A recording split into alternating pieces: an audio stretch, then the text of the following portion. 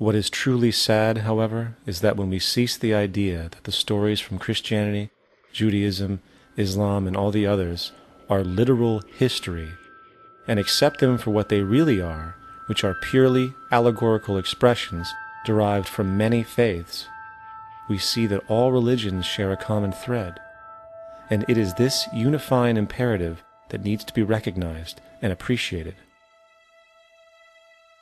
Religious belief has caused more fragmentation and conflict than any other ideology.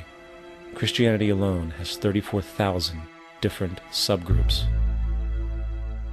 The Bible is subject to interpretation. When you read it, you say, I think Jesus meant this. I think Job meant that. Oh no, he meant this. So you have the Lutheran, the Seventh-day Adventist, the Catholic, and a church divided is no church at all. And a church divided is no church at all. And this point on division, which is a trademark of all theistic religions, brings us to our second failure of awareness, the false assumption of separation through the rejection of the symbiotic relationship of life. Apart from the understanding that all natural systems are emergent, where all notions of reality will be constantly developed, altered, and even eradicated, we must also understand that all systems are, in fact, invented fragments, merely for the sake of conversation. For there is no such thing as independence in nature. The whole of nature is a unified system of interdependent variables, each a cause and a reaction, existing only as a concentrated whole. You don't see the plug connected to the environment, so it looks like we're free, wandering around. Take the oxygen away, we all die immediately. Take plant life away, we die. And without the sun, all the plants die. So we are connected. We really must take into account the totality. This isn't just a human experience on this planet. This is a total experience. And we know we can't survive without plants and animals. We know we can't survive without the four elements, And so when are we going to really start taking that into account? That's what it is to be successful. Success depends on how well we relate to everything around us. I'm very aware of the fact that my grandson cannot possibly hope to inherit a sustainable, peaceful, stable, socially just world unless every child today growing up in Ethiopia, in Indonesia, in Bolivia, in Palestine, in Israel also has that same expectation. You got to take care of the whole community or you're going to have serious problems. And now we have to see that the whole world is the community. And we must all take care of each other that way. And it's not just a community of human beings. It's a community of plants and animals and elements. And we really need to understand that. That's what's going to bring us joy, too, and pleasure. That's what's missing in our lives right now. We can call it spirituality, but the fact of the matter is, joy comes from that bliss of connectedness. That's our God spirit. That's that side of ourselves that really feels it. And you can feel it deep inside you. It's this amazing, wonderful feeling. And you know it when you get it. You don't get it from money. You get it from connection. Now, if that isn't a hazard to this country, how are we going to keep building nuclear weapons? You know what I mean?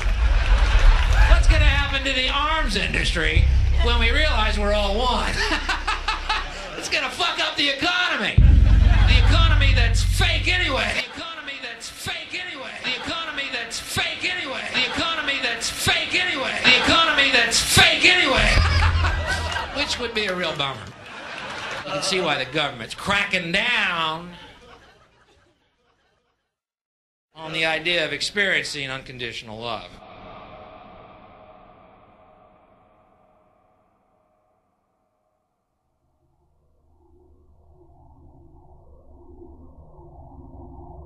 Once we understand that the integrity of our personal existences are completely dependent on the integrity of everything else in our world, we have truly understood the meaning of unconditional love. For love is extensionality, and seeing everything as you and you as everything can have no conditionalities. For, in fact, we are all everything at once. If it's true that we're all from the center of a star, every atom in each of us from the center of a star, then we're all the same thing. Even a Coke machine or a cigarette butt in the street in Buffalo is made out of atoms that came from a star. They've all been recycled thousands of times, as have you and I. And therefore, it's only me out there. So what is there to be afraid of? What is there that needs solace-seeking? Nothing. There's nothing to be afraid of because it's all us. The trouble is we have been separated by being born and given a name and an identity and being individuated. We've been separated from the oneness, and that's what religion exploits, that people have this yearning to be part of the overall one again. So they exploit that. They call it God. They say he has rules. And I think it's cruel. I think you can do it absent religion.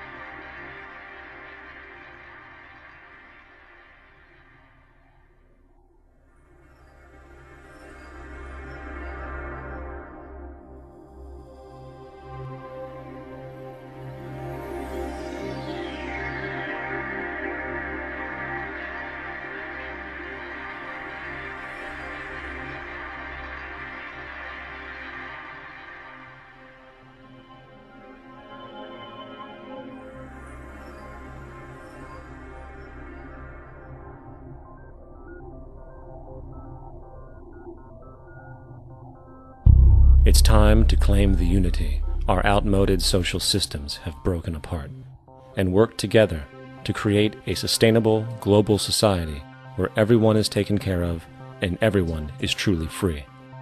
Your personal beliefs, whatever they may be, are meaningless when it comes to the necessities of life.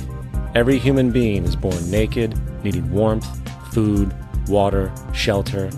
Everything else is auxiliary. Therefore, the most important issue at hand is the intelligent management of the Earth's resources. This can never be accomplished in a monetary system, for the pursuit of profit is the pursuit of self-interest, and therefore imbalance is inherent. Simultaneously, politicians are useless, for our true problems in life are technical, not political. Furthermore, ideologies that separate humanity, such as religion, need strong reflection in the community in regard to its value, purpose, and social relevancy. Hopefully, through time, religion will lose its materialism and basis in superstition and move into the useful field of philosophy. The fact is, society today is backwards, with politicians constantly talking about protection and security rather than creation, unity, and progress. The U.S. alone now spends about $500 billion annually on defense. That is enough to send every high school senior in America to a four-year college. In the 1940s, the Manhattan Project produced the first true weapon of mass destruction. This program employed 130,000 people at an extreme financial cost. Imagine what our life would be like today if that group of scientists, instead of working on a way of killing people, worked on a way to create a self-sustaining, abundant world. Life today would be very, very different if that was their goal. Instead of weapons of mass destruction, it is time to unleash something much more powerful. Weapons of mass creation. Our true divinity is in our ability to create, and armed with the understanding of the symbiotic connections of life, while being guided by the emergent nature of reality, there is nothing we cannot do or accomplish. Of course, we face strong barriers in the form of established power structures that refuse to change. At the heart of these structures is the monetary system. As explained earlier, the fractional reserve policy is a form of slavery through debt, where it is literally impossible for society to be free. In turn, free market capitalism in the form of free trade uses debt to imprison the world and manipulate countries into subservience to a handful of large business and political powers. Apart from these obvious amoralities, the system itself is based on competition, which immediately destroys the possibility of large-scale collaborations for the common good, hence paralyzing any attempt at true global sustainability. These financial and corporate structures are now obsolete, and they must be outgrown.